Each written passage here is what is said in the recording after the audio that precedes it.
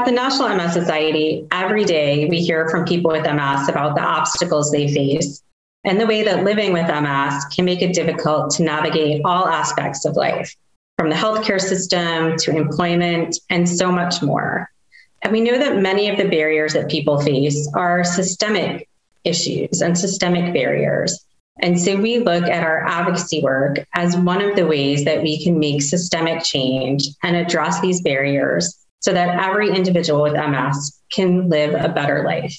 So we advocate with the federal government for things like greater investments in MS research, so we can find better treatments or a cure, as well as fighting to make health insurance coverage more accessible and working to make prescription drugs more affordable. We also advocate across the states on these types of things and more for things like home modification tax credits to help with the cost of MS that we know is such a challenge and so pervasive. So the National MS Society is very engaged in advocacy. And at the federal level, there have been positive bipartisan discussions about policies to reduce the impact of high prescription drug prices and bills to reduce the use of utilization management tools like prior authorization and step therapy. We know that these things can create barriers and delays to people with MS getting the medications they need in a timely way. In the states, there's been a lot of focus on ensuring that people with MS have access to comprehensive coverage and care, from improving access to mental health care and ensuring parity for that care, to improving coverage and expanding Medicaid to help the most vulnerable. Ensuring access to care is a large part of the policy discussions that are happening across the country and a big part of the society's advocacy work. And we really look at, one of the silver linings from the COVID-19 pandemic has been the expanded use of telehealth. And so we're advocating to be able to reduce barriers to telehealth services and continue that growth in telehealth that we've seen across the pandemic time period.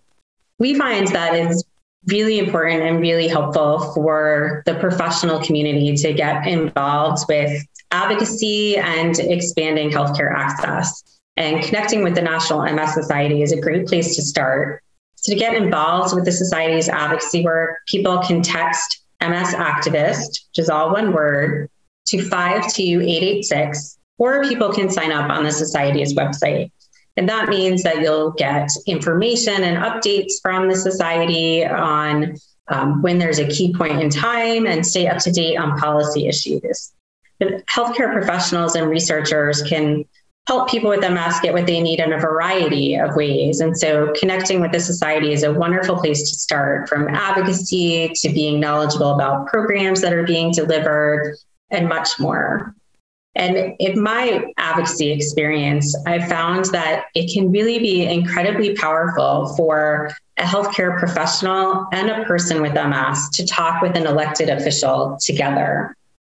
That way, that elected official gets sort of the global view and landscape from the neurologist, and then they get the personal perspective from the person living with MS.